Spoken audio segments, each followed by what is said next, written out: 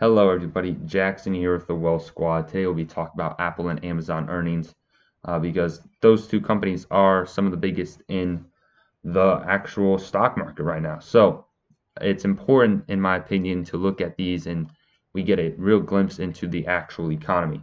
So today Amazon reported as well as Apple. Actually, that was yesterday in the after hours trading, but today was their first day trading after the fact. You can see Amazon, they beat on earnings. They lost a little bit to revenue, which is kind of minimal, right? They had a good earnings report. However, they delivered weak guidance in the following months and quarters and years, which means basically they're not going to do as good as they expected.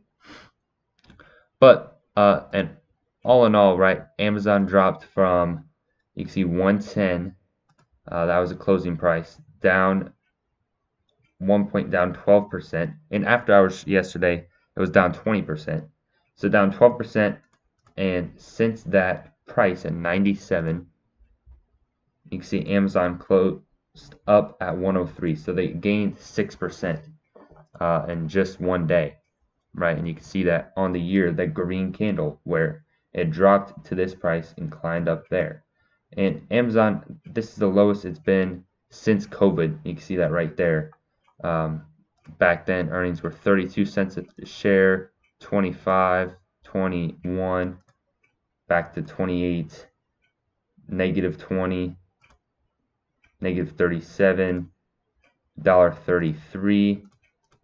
Or what was that? $1.38, $1.38, 30 cents, 75 cents, 79, 70, 61, 51. So they've gone from 30s, right, to 20s, to $1.30, back down to 20s. Amazon, as you may have noticed, does not really care about that profit margin. They care about growing because their business is based around volume, right? They didn't really care about breaking even until just recently. You can see 2 cents they were making. 10 cents was a good course, 16 cents, 25 cents, 28 cents. Go back even more, 2 cents. 5 cents. That's what they're estimating. This is 2015 when everyone already knows about Amazon. Now they're doing a little bit better, 25, 32, 51 on a good day, 35, and now they still don't really care that much. However, they did estimate for 21 cents and they delivered 28 cents, which is good, a very good beat, and they delivered bad guidance for the following quarter. And next quarter is 22 cents. That's what they're estimating. As for Apple, Apple had an amazing day. You can see closed yesterday at 145, opened up today at closed today at 155, so it gained $10 per share, 7.45%, 7.5%. Of course, they still have a little bit to go in order to get that all-time high back at 180. But considering the rest of the market, which we could look at right here, they're doing much better, right? 480 compared to 380.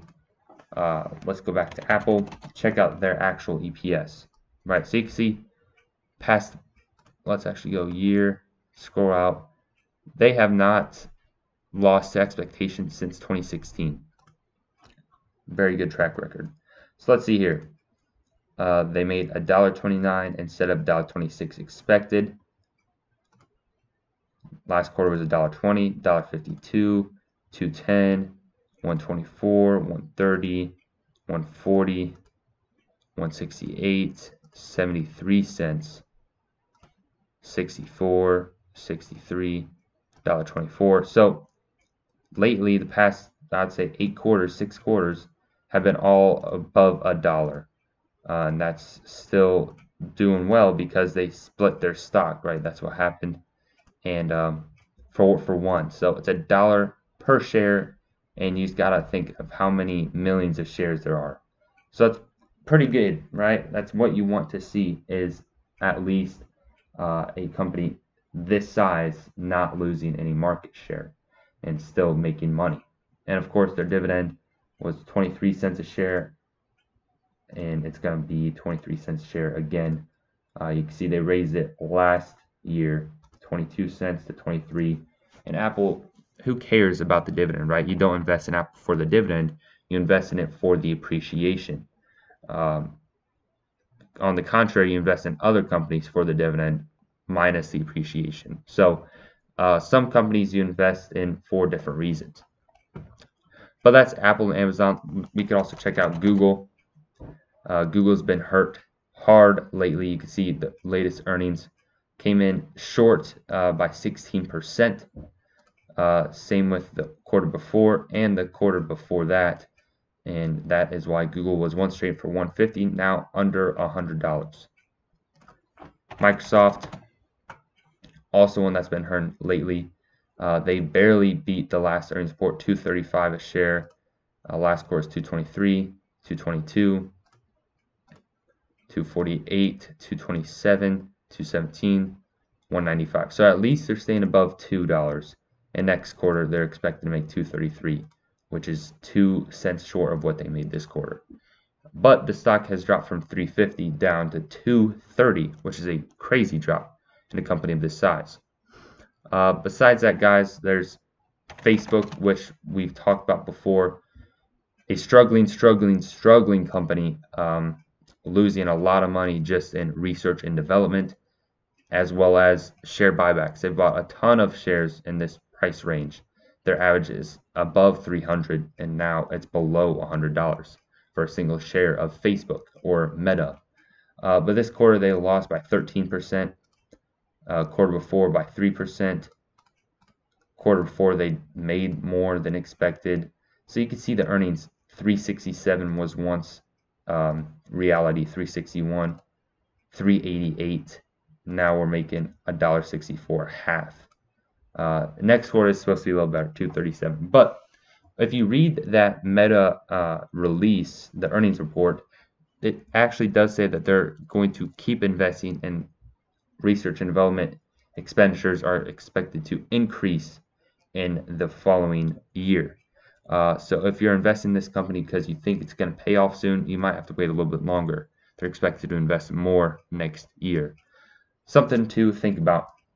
Besides that, guys, the market is looking better. Besides all of these earnings are not looking too good, the market is bouncing back. Facebook may not be included in that, but the actual market is. We can check out S&P 500 once again, where we are up